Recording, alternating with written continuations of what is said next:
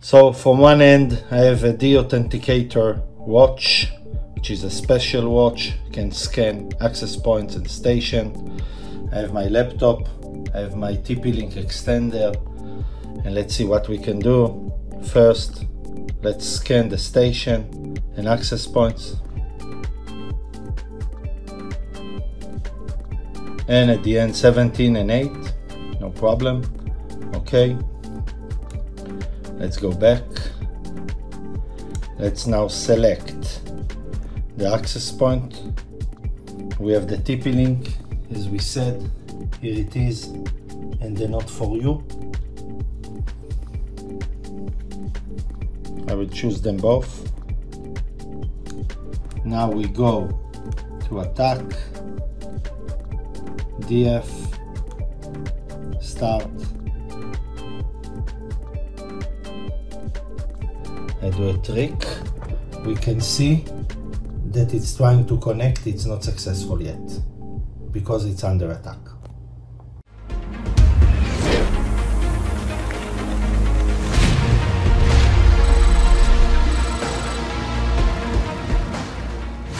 Hey everyone, it's Yaniv Hoffman here, back with another video, and this time a nice tweet for many of you that ask to know more about the Dstike Deauther watch.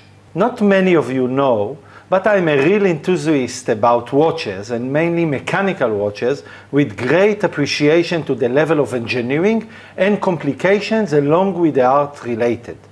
I've even a nice collection of them as well, which maybe in the future I will speak about, since it might be one of the last elements that are not connected to the internet, thus non-hackable.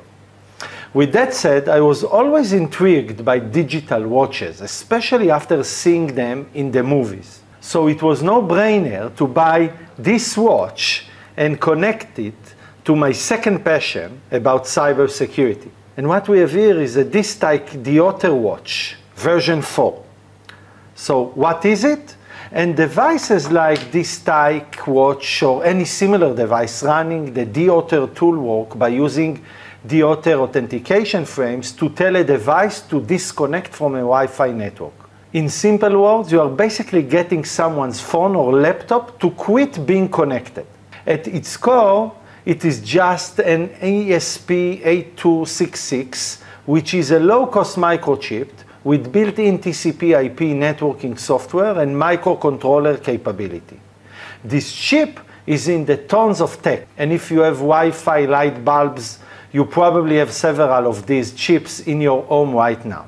On top of the chip, there is a little screen and battery that runs a simple Deauther tool written by a programmer called Spacehorn, which is, by the way, a very cool project, and I will leave the link in the description so you can look it up. With this watch, you can kick off any device of a 2.4 giga Wi-Fi network. So what can it do? So as I said before, the Dstike Deauther watch can knock a device off its Wi-Fi network, which is very annoying, right? Yes, you want to annoy your neighbor, by the way. You can also do a beacon attack, which lets you create a fake access point with names of your choice, or a probe attack, which can be used to confuse Wi-Fi trackers. It lets you monitor Wi-Fi traffic, and of course also a clock with NTP time server synchronization and a powerful laser pointer, because if you are already wearing something that looks like that, you may as well take it to its logical conclusion.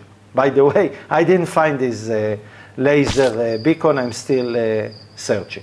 Now, like all ESP8266 development boards, you can also get it to run other software if that is your thing. It should be worth nothing, however, that the ESP8266 chip only works on 2.4 gigahertz Wi-Fi, so the script doesn't pose a risk to every network. So how much of a threat is it in reality? And to be honest, very minor. The idea behind it is to bring attention to a huge flaw in older Wi-Fi implementation and offer a tool to test against them.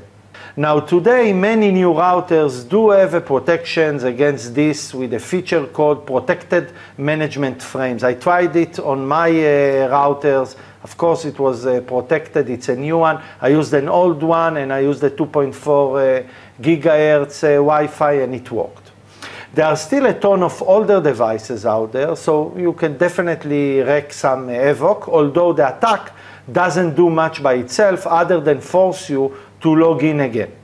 Now, more seriously, a Deauther tool like this could be used to bump a target of a legitimate network and onto an attacker-controlled network to set up an injection attack, making it the first step in a very nasty chain.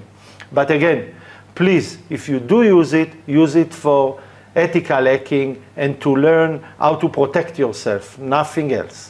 And just to reiterate, there is nothing novel or special about the watch itself. The watch just runs a script that you can put on any ESP8266 board, which usually costs around $3 on Amazon or AliExpress, versus the $183 that I paid. So I hope you enjoyed this short and brief video, and if you would like to see more of these kinds in more depth, please let me know. Until then, see you.